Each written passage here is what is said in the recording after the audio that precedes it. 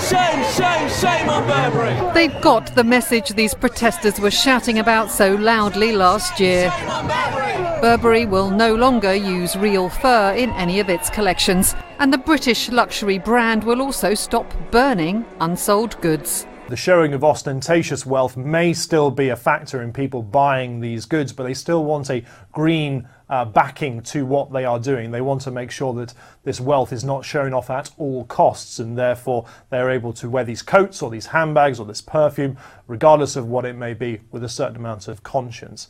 In July, Burberry admitted destroying almost $29 million worth of unwanted items in a single year to prevent them being sold at below market prices and devaluing the brand. Now it's promising to reuse, repair, donate and recycle them instead, and also work to develop more sustainable materials.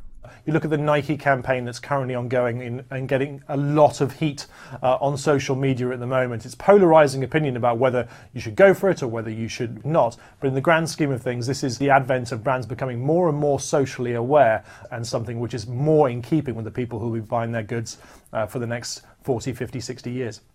Stella McCartney is considered the trailblazer when it comes to removing real fur. Gucci and Versace recently followed her example.